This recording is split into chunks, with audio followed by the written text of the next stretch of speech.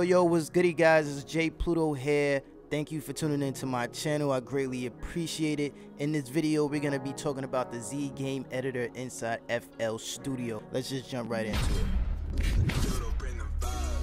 We're talking about visualizers, beat videos like for YouTube and stuff like that, Instagram, social media and stuff like that. So you may have known or you may have heard that you can do this all in FL Studios, and if you haven't, yes, you can do this all in FL Studios. And so in this video, we're going to be going through how to make something dope out of this inside of FL Studios. Now, I mean, straightforward. I'm not going to take up too much of your time, so let's just jump right into it. So this is my project loaded up. So there's two ways you can go about this. Like the first way that I'm about to do is if you just have the beat by itself, the exported beat, and so all the elements are like together, it's the MP3 file, and we're gonna use that to make reactions and stuff with the video. The other way that we're gonna do it is to separate it by tracks and have different tracks do different effects for different effects. Yeah, this is my beat I got loaded up.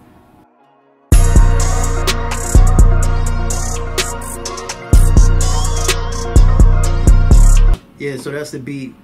So what I'm gonna do is I'm gonna open up my mixer channel, and I'm gonna go to, let's say, insert one for right now, and I'm gonna go to, I believe is ZGameEditor visualizer, this one right here.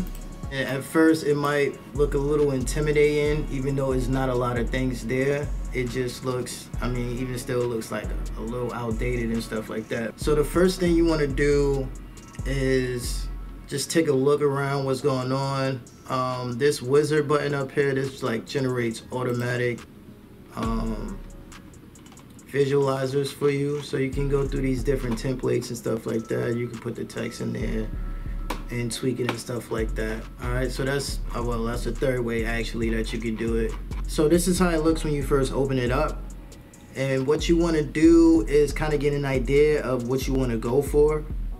So with anything that I do is like I try to have an idea or a game plan of what the end goal of what I'm trying to reach. So with that being said, let's say I felt like this was a Duke Deuce type beat. Alright, so I'm gonna go find a picture of them, type beat, picture of them, one that I feel like works with the song, I mean the vibe of the song or whatever. And I'm gonna download it, and what you do once you have that image, you're gonna go in here and add content. All right, and this is where you add in your media files. So if I wanna go in and add in a picture, I'm gonna hit add picture.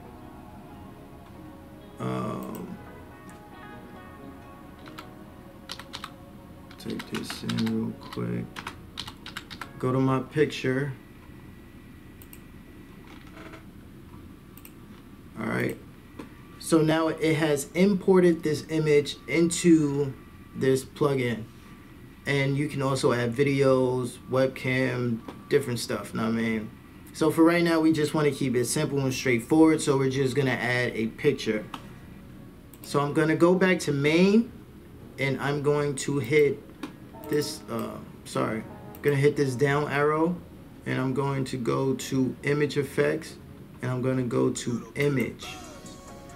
Right here where it says image SRC, I'm gonna click on the down arrow, and I'm gonna click on my image that I imported. All right, so this is my image. Now the next thing I wanna speak about real quick is the ratio, and basically this is gonna be the size of the video when it's exported. I don't wanna get too deep into it and take up too much time, but you can always go on Google and you can type in ratios. Instagram ratios, YouTube video ratios, whatever, website banner ratios. Like, this is just information that you should just learn and pick up on. Know what I mean? So for right now, we got 16:9, which is for YouTube. So this is basically widescreen, and these others are kind of like boxes, and I mean taller boxes, rectangle, like vertical boxes and stuff like that. So for right now, we're gonna go with 16:9, and what we're gonna do is I want to use this as like a background. I don't want this to be the forefront picture. I want to use this as a background. So what I'm going to do is I'm going to stretch it out.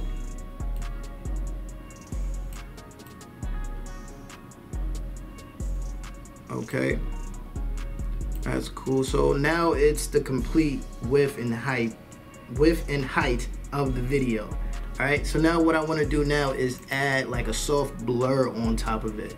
So I'm gonna go in here, I'm gonna click add, this little arrow, this little cross right here, plus sign. You click on that, it's gonna give you another layer.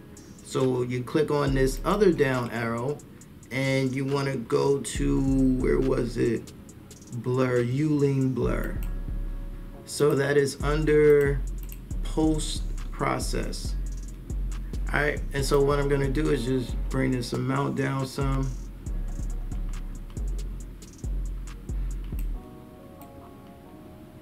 Round it off a little bit.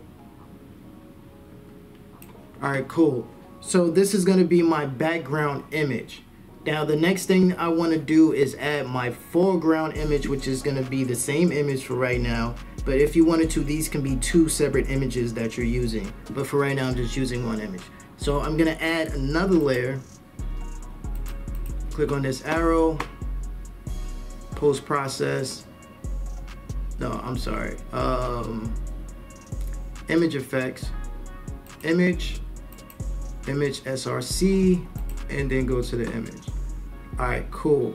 Now you're starting to get the idea of where I'm going with this. All right, so it's perfectly fine with the size it is right now as far as the shape of the picture, because it's like an Instagram vertical. I guess that's portrait size. So it's the height of the video.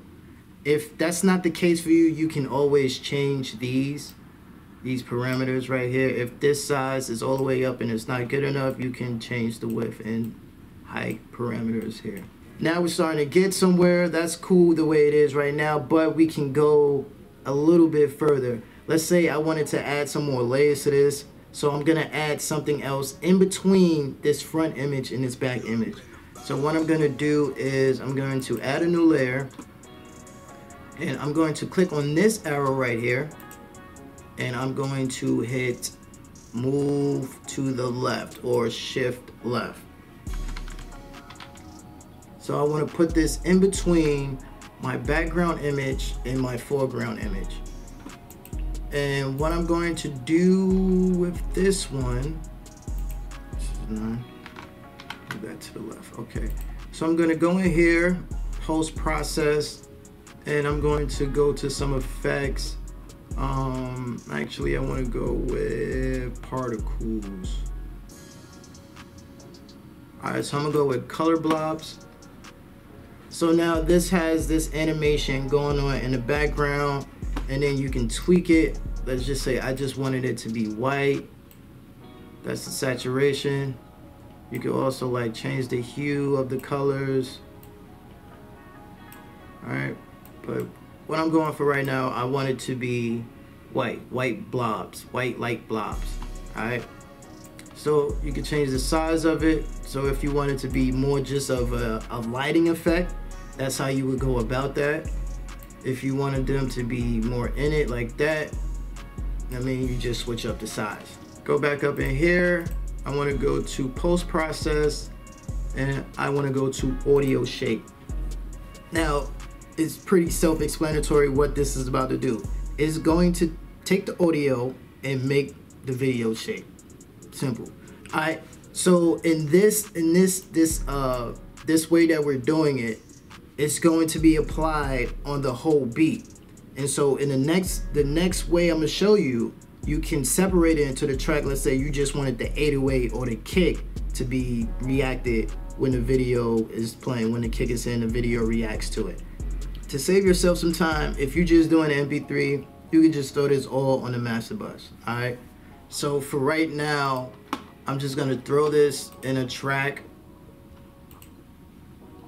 So that's track 2. You have to sidechain or send the track into that track. I mean, basically make it a bus track, and it will pick it up basically as like a side chain kind of thing.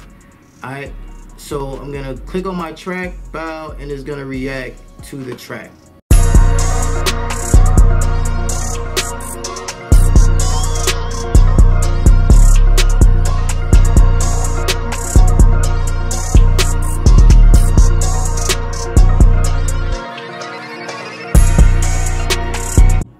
Alright, cool. We got something that looks solid. We figuring things out. This is good. Alright, so I just want to add one more thing on it, and that's going to be a camera shake. So I'm going to go up in here and post-process. I added a new track. Go up here and post-process. And then you're going to go to U-Lean handheld. Now with this, because it is moving, you might want to make your image a little bit bigger so that it doesn't leave any weird spaces that's not being filled because the video is being moved. So in order to do that, we're just going to hit zoom in. I mean, simple. If you're that far in, you don't have no problems at all. But usually it's just like a little tad, like literally like a pinch, like 2 or 3 pinches. That's all you need. You can change how much it shakes and all that, the amount it shakes, how the smoothness and all that. It can go crazy, you know what I mean? Yeah. So that's good enough.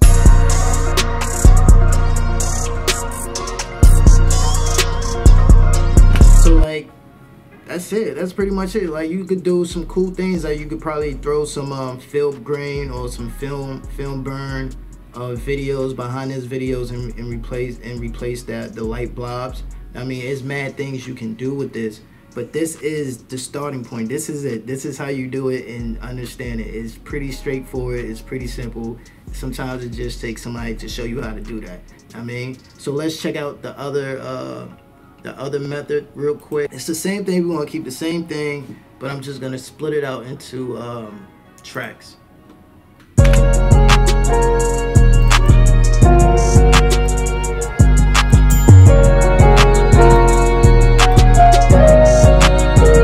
Alright, nothing crazy. Alright, so what I want to do, let's say I wanted to have my video separated, the effects separated by reactions to different elements within my track. Alright, so I'm gonna put all my tracks into my mixer, and just for sake of time, I'm just gonna use one example, and that's gonna be the 808. So I'm gonna take this 808 track and I'm going to sidechain it to this track. Well, not sidechain, I'm gonna send it into this track. Well, wrong track. Send it into this track, which has our visualizer, and then it's on track 10. So in our visualizer, we should be able to change that insert to track 10.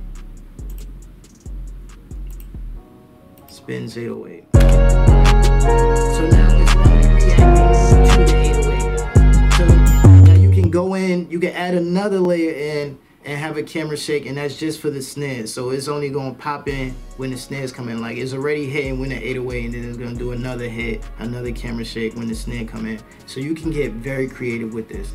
Alright, so really simple, it's really straightforward.